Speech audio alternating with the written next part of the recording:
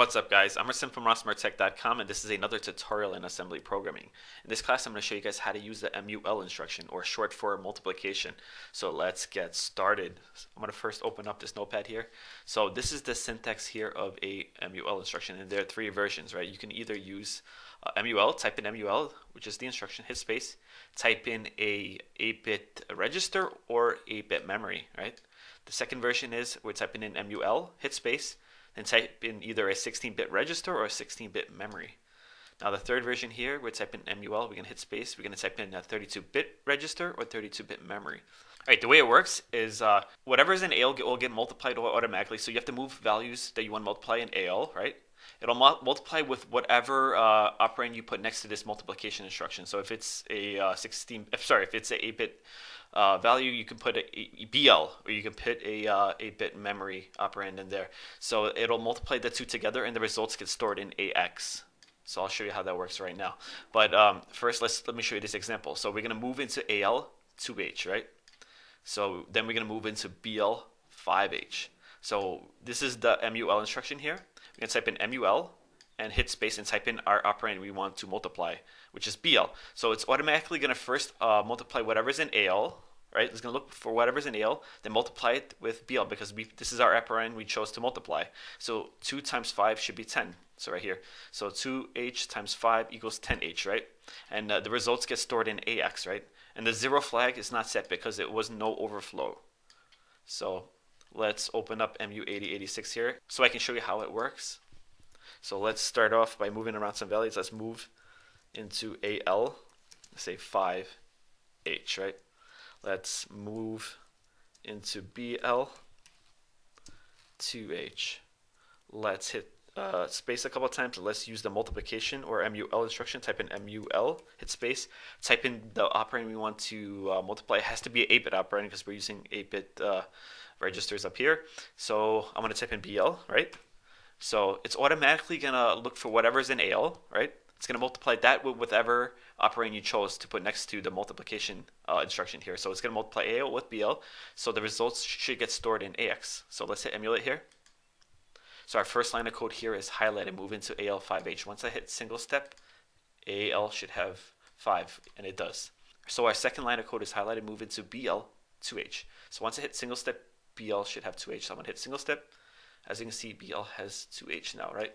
Now our third line of code is highlighted, the MUL instruction, the multiply instruction, and we chose a operand of 8 bits, and it's a 8-bit register, BL. So it's going to multiply BL with AL because it's going to automatically look for whatever's in AL, right? And we put 5H in AL, and we put 2H in BL. So it's going to multiply 5 and 2, and the results will be stored in AX. So let's see what happens. I'm going to hit single step. Now AX has a value of 0A. That's hexadecimal. So I'm going to copy this here. I'm going to open up my browser. And I have this binary to decimal to hexadecimal page open. I'll leave it in the description if you guys are interested. I'm going to paste it here in hexadecimal. And I'm going to hit enter. And as you can see, decimal of 0A is 10. So our answer was 10. Let's look at this example here. This is an example of a 16-bit version here. So we're going to move into AX, let's say 2000H, right? So then we're going to move into BX, 100H. So it's automatically going to look for whatever's in AX. So when we use the multiplication instruction, the MUL instruction down here, and we type in our operand, it's going to first look at AX. It's going to multiply whatever's in AX with the operand we chose to put next to this multiplication instruction, which is BX, and BX has a value of 100. So 2000H times 100H should be 200,000 here. And the carry flag would be set to 1. The reason the carry flag would be set to 1 is because for the last 4 bits here, it's for the AX register. The results will get stored in the AX register. And the first 4 bits here, it's for the DX register. So if the result is greater than 4 digits, the carry flag would be set, and the rest would be shifted over to DX here.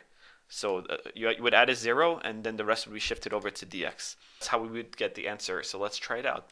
So let's open up this here. Let's replace AL with AX. All right. Let's replace BL with BX. Let's change BL again to BX. Let's change what value do we have? Okay, let's make AL have a value of 200h, right? Or 2000h, I'm sorry. And bx have a value of 100h, right?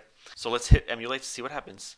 So the first line of code here is highlighted, move into AX 2000h. So once I hit single step, AX should have 2000h, and it does, as you can see here.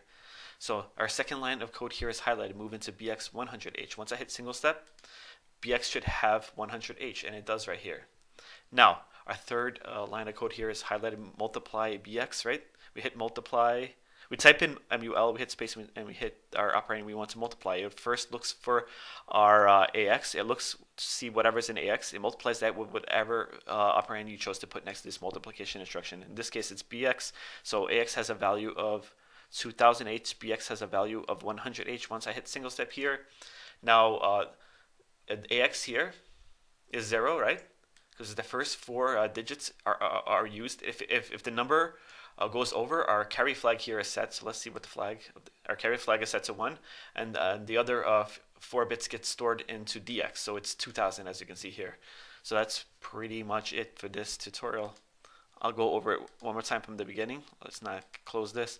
So again, we moved into AX 2000h, right?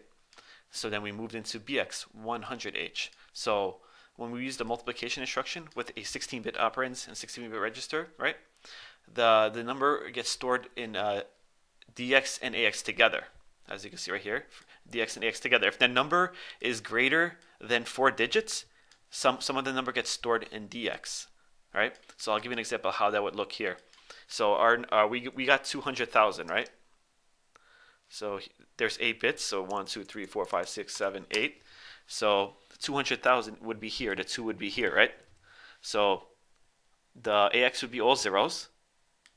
Sorry, from here, AX. This is AX portion. This is the BX, or I'm sorry, the DX portion. Since the number is greater than 4 bits, the carry flag was set, and the remainder of the number was moved into DX. So that's how we got DX here with a value of 20, and the AX with a value of 4 zeros. So that's pretty much it for this tutorial. If you guys like this tutorial, please give me a like. If you want more videos like this, please subscribe to my channel. I'm Rasim from RasimTech.com, and thanks for watching.